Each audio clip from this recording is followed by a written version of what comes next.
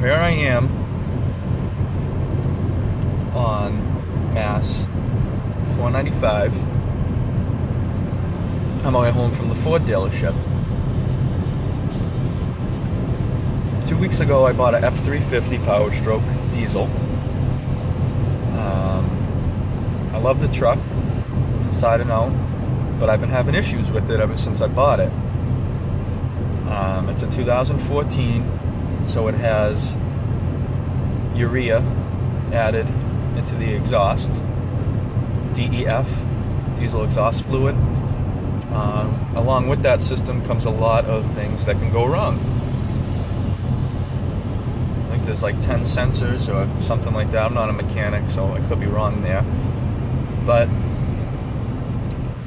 long story short, or long story long, I had it for about 5 days when the message came up that in 50 miles my speed would be limited to 50 miles per hour. So I hadn't had the truck for very long, so I called the dealership where I bought it. I bought this truck used, by the way, with about 50,000 miles on it. They took it back and they said they would make everything right and fix it. I think they replaced an EGR cooler. They did a reflash to it, and a few other things.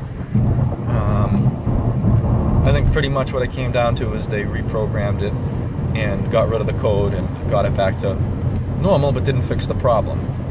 So I took it back and I was driving it to get all the sensors back online. In Massachusetts, you have to do emissions. For inspections, you have to pass emissions. So if all the sensors aren't online, you won't pass and you'll get a reject sticker. If you're allowed up to one sensor, I think, to not be ready, you have to drive so many miles, a drive cycle for that particular vehicle to get all the sensors online. So anyway, while I was driving, another message popped up. Exciting. This one said that upon restart, my vehicle will be limited to 50 miles an hour. No countdown, no warning, that's it. So, I called the dealer and said, take it in. Mind you, this dealer is an hour and a half, 2 hours away. I don't like going there once a week so I can drive for a few days, but I bought the truck there. They're good people. They've been helpful so far, even though they haven't fixed the problem yet. So I'm going to make the drive out there. So, I'm on my way there this morning, and I get another message. This time it says diesel exhaust fluid system fault, engine will idle soon. What that means is that it's not going to even let me drive any miles an hour. It's going to just run. So that way I think it's, if someone's in a cold environment or whatever, they won't freeze. But it'll let the engine run so you can get heat and stuff.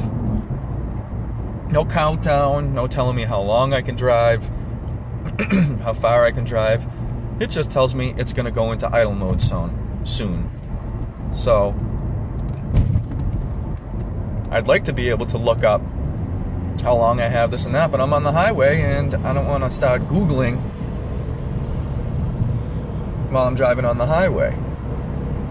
So I call the dealer, ask him if he can ask the mechanic what's going on, if I should stop and get it towed or if I should keep going. Mind you, I'm limited. I'm in the slow lane driving 50 miles an hour is the fastest the truck will let me go. I got old ladies flying past me giving me dirty looks. Awesome. So dealer talks to the diesel mechanic, calls me right back, says, keep going. I had about 35 miles left of the trip at that point. Trust me, I was nervous. I mean, you get the breakdown lane, but of course there's parts of the highway where the breakdown lane just isn't there, and the last thing you want to do is be broken down in the middle of the highway with tractor trailers riding up your butt. So I got the truck to the dealer, left it running so that they could get it into the shop, because if I shut it off, I think it would just be stuck in idle mode. So we'll see what happens. I've done a lot of reading on the forums and stuff, and I guess this is a common issue with the 6.7 liter Ford Powerstroke ever since the government forced all these emissions controls and stuff. They've, I guess they're having trouble getting these systems to work properly. I know this has been Ford's had this engine since 2011. This truck's a 2014, so I was hoping that they would have most of these kinks worked out, but I'm one of the unlucky people that seems to be having issues here.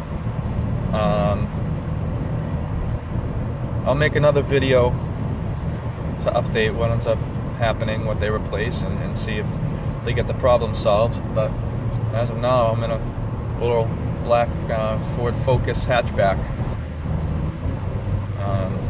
while my truck's in the shop. All right.